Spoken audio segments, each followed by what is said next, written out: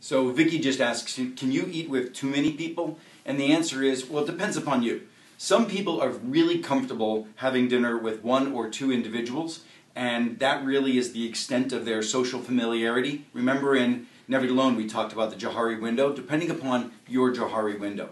Personally, I can handle a table of about 25. Literally, 25 folks, I'm able to navigate that whole system. We've done some video on this in the past. I'll make sure that we go ahead and recut something and put it up on the blog. But it really depends upon you.